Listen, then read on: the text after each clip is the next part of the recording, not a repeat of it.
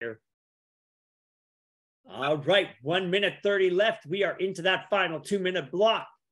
That means we do not let things fall apart. We solidify that technique. More than anything, more than power, more than engagement and acceleration, more than explosivity, we want technique locked in through those final 2 minutes. Press it out. Remember, technique allows power application. It will put power to the end of the blade for us.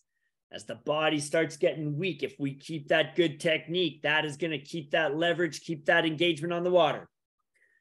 Press it with me. Push it back. Nice work. Nice work.